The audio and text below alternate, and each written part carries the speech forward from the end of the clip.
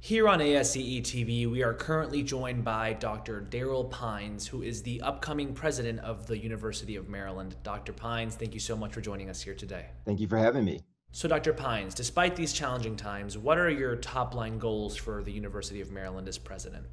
Well, first and foremost, I'm extremely excited about being given the opportunity and afforded the opportunity to be the 34th president of the University of Maryland. I've been a part of the community for like 25 years, and and I've built relationships over that time and gotten to know the faculty and staff and the campus community. As any president, my ultimate goal is to build an elite world-class university that fosters the culture of innovation, achievement, service, and excellence. It's important that we continue to create our culture of impact at the University of Maryland in the third decade of the 21st century.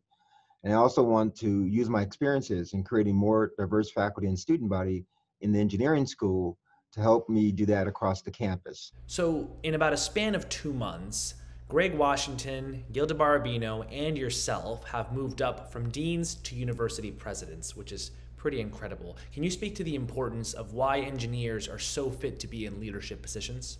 So first, I offer my sincere congratulations to the two of them and others who are going to become presidents who come from the engineering background.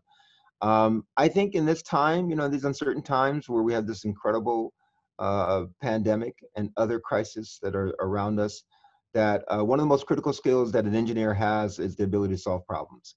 And as engineers, we assess solutions, identify problems, and create solutions.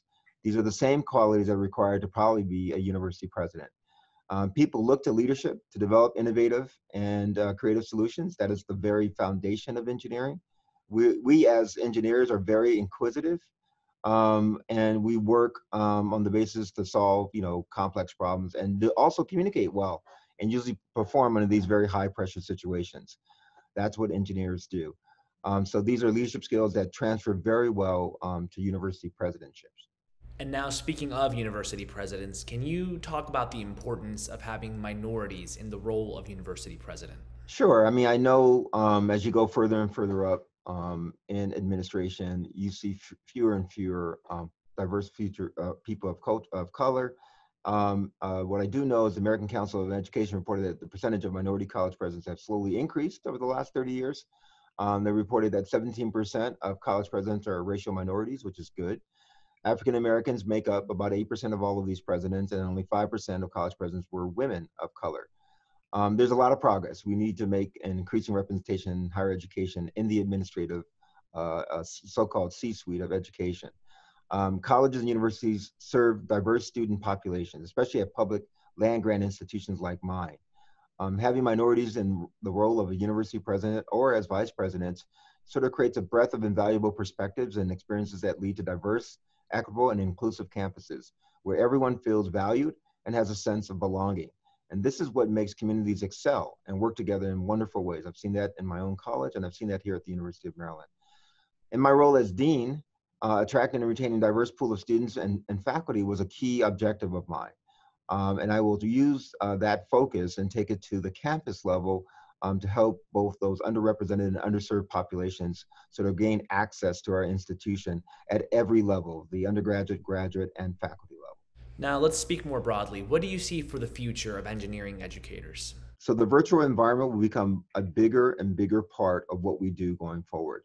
There'll be new ways to engage in capstone design, in laboratories, and just general instruction. And the classroom may not necessarily be in a physical complex.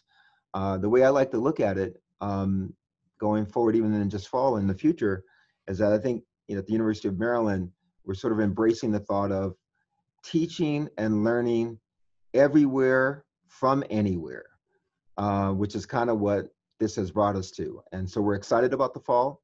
We're excited about our future, and I think engineering will play a strong role in it.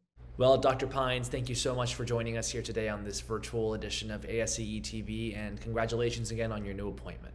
All right, thanks so much. Take care now. Thanks. Bye-bye.